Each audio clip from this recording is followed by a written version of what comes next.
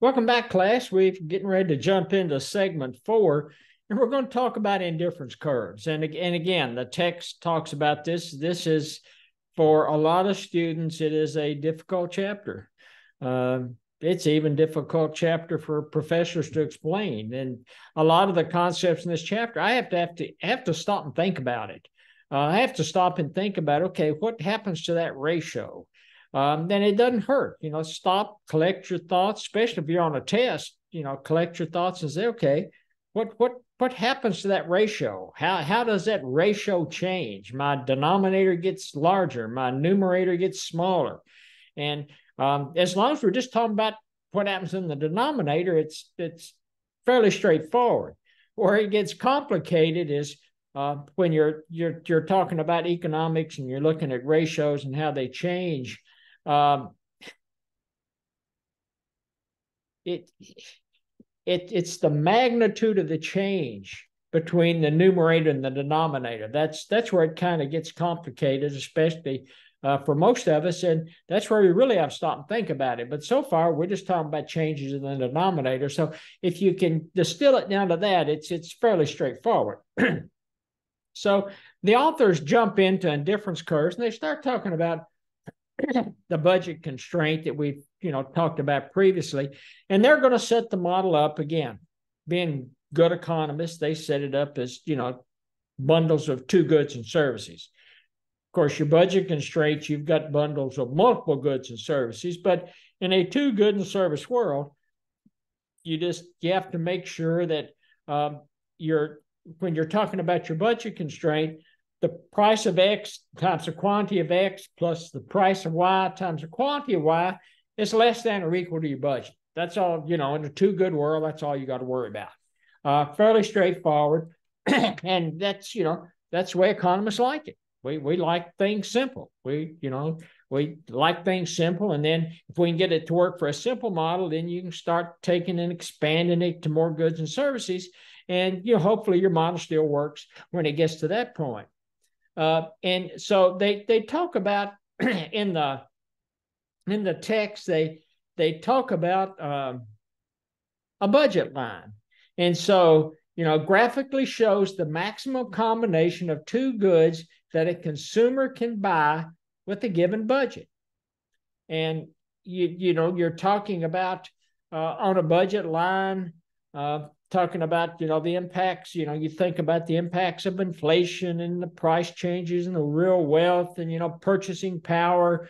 I mean, that's what you hear when you're listening to the talking heads on Fox or CNN or I don't know, whatever news channel you listen to. And the budget line's gonna, it can change, and it can change slope, and you can have different intercepts on the X and Y axis depending on the impacts of all of these basically macroeconomic influences. But in our simple model, we've got it set. We've got the budget line set. And so it's, the budget line between goods and services X and Y, and it's combinations. So if you think about the budget line, downward sloping, almost looks like a demand curve, but it's downward sloping, and it intersects the y-axis and the x-axis at two different points. And basically what they're saying is that here's your budget line. If you're talking about points out here above and to the right of the budget line, they're unattainable. You don't have the budget to get to it. If you're talking about points below the budget line, so between the budget line and the origin of your right triangle, the right angle, those, if it's a point there, it means you're spending less than your budget. So to maximize utility, remember, we're making the assumption in this utility maximization exercise that you don't save, you can't spend more than your budget, so you can't reach this point above and to the right, and you're not saving, so you're going to spend your entire budget. So you want to maximizing utility, you're going to be somewhere on that budget line. And remember, on the budget line, it's, they're talking about the slope, and again, it's rise over run, and it's when they're talking about the budget line, where it can get sometimes confusing to students, they're talking about the negative of, of, of, of the budget divided by the price of Y over the budget divided by the price of X. So again, they're talking about the change in Y, the change in X. So just looking at it a little differently. And through math magic, and again, you can, if we talk about, or I talk about the math magic different places in these chapters, but rearranging terms and playing around with the terms, you can actually get the slope of the budget line to be the negative of the price of X divided by the price of Y. So that is the slope of your budget line. So the text goes through some gyrations. And again, it's math magic, and I can't even remember whether they show you all the steps or not, but it goes back to simple, I don't want to say simple algebra, but goes back to your algebra equations and, substitution and multiplication and breaking things apart. But at some point, that's what you end up with. And it's the negative of the price of X over the price of Y. And that actually implies it's the opportunity cost and the market trade-offs between the two goods. And that's what that ultimate formula of the budget line, or the slope of the budget line, looks like. And that's what it's trying to tell us. And if you think about the consumption or the assumptions of consumer choice, it's the rankability. So you've got preferences between any, two bundles. And it goes back to places like, okay, I had to go shopping today. So I went to Costco shopping, had to pick up some things. And while I was there, I decided, I'm going to eat. And, they've got a fairly decent little food court. The food's not bad, and it's, priced right, certainly. And so I go to and that they have your order. You got the little computer screens, and you're standing there ordering, and I'm looking at it, and, I can get for $1.50, I can get a hot dog and a Coke, or for $1.99 and 69 cents, I think I can get a slice of pizza and a Coke. And so I'm trying to manage my budget constraint. I'm looking at multiple different combinations at that point. So I finally ended up, I decide, well, I'm going to get a hot dog and a soda for $1.50, and I can tack on, I can get an ice cream sundae for, I think it's $2.49 or something. And I opt for that. A little more expensive than what I had for my pizza and a Coke. But to me, it's a whole lot more. It goes back to total utility. I get a whole lot more total utility out of that combination than I did for the pizza. And it gets me below. I didn't want to spend, I kind of set it at $5 when I go in there. And so it keeps me below my budget constraint of $5. That's all I want to spend at Costco. And I managed to get my total utility as high as maximize my total utility based on my budget constraint. So I'm implicitly ranking my utility based on, combinations of things that I can get at Costco. You may have done the same thing this morning. If you went to Starbucks for breakfast, you had, coffee, different styles of coffee, different prices. You've got tea. They've got some muffins and some cake and sandwiches and things at Starbucks. And, you've got a certain budget constraint. You're ranking all the combinations, and you come out of there with, at least in your mind, at least in your perception, maximizing your total utility given a certain budget constraint. And then when they're talking about rankability, they start talking about indifference curves.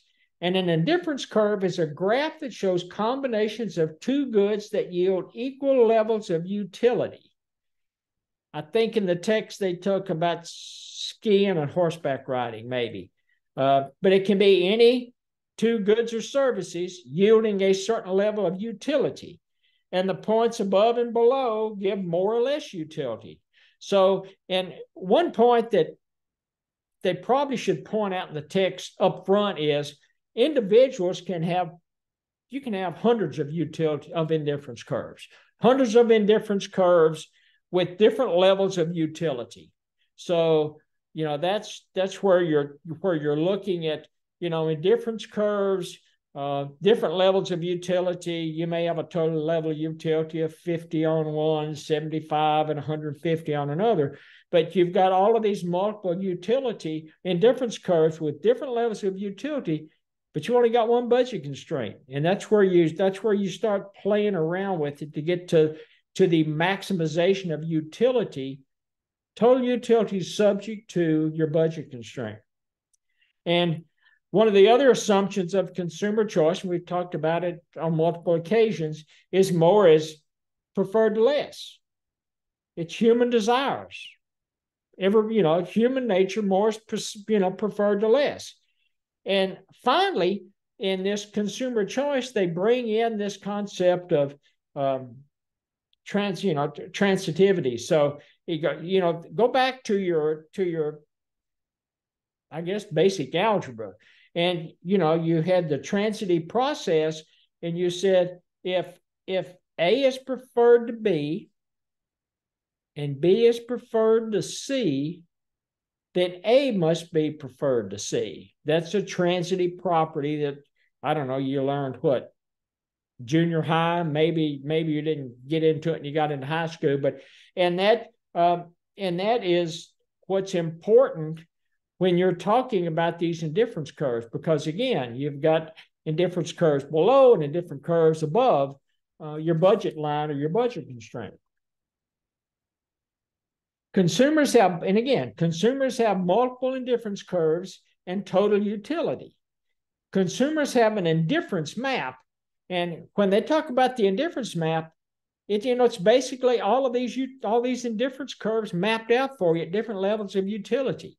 Now, when you go into the grocery store, you don't have in your mind's eye this, indifference curve map and all these utility, indifference curves maps out, but you subconsciously have a pretty good idea of what your total utility is going to be when you get to the checkout counter and what your budget constraint is going to be. So if, and I didn't see it today in Costco, but I guess the last time we have Publix and Kroger's here in Atlanta. So last time I went to Publix, you see, especially senior citizens, you see them walking around Publix with their calculators out. And they are buying items, putting them in the grocery cart, and they're counting it on the calculator. And I'll see them. They'll buy an item, they'll put it in a grocery cart, they'll calculate it, then they'll shake head and they'll put one item back and select another one at a different price and put it in, and they're satisfied and they're going to the next thing. And I think part of that rationale is a lot of these Medicare Advantage plans, and especially if you're on if you're like dual eligibles where you've got Social Security and you've got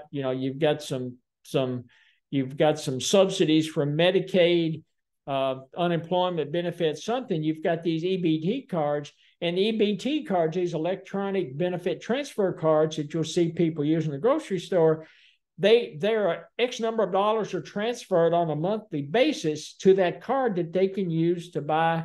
I think it's supposed to be healthy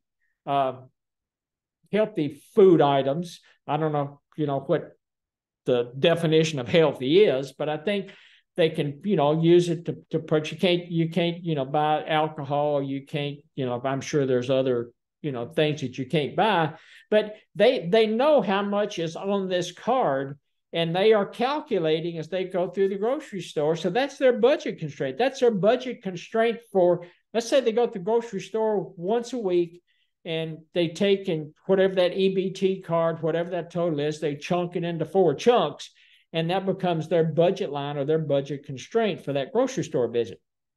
So you see them kind of going through that process. And so you've got this utility, this, indifference curve map, and it's got all these indifference curves on it. And the basic properties of an indifference curve, and they go through them in the textbook, the slope is downward. More of one means less of another. It's basic, looking at opportunity cost drives that, downward slope. They don't cross each other because it validates the more is preferred to less assumption. So you're not going to see them crossing each other, and they're convex to the origin. So it means they bow out they bow in, so it's like an umbrella facing out from the origin, and it's because the trade-offs without impacting utility is what causes them to be bowed out from the origin. And that's where they get into the marginal rate of substitution. That's at this point, that's where they introduce the marginal rate of substitution. And it basically says a maximum amount of one good a consumer would be willing to give up in order to obtain an additional unit of another good. And as long as there's a marginal rate of substitution diminishes, the curve will be bowed out from the origin.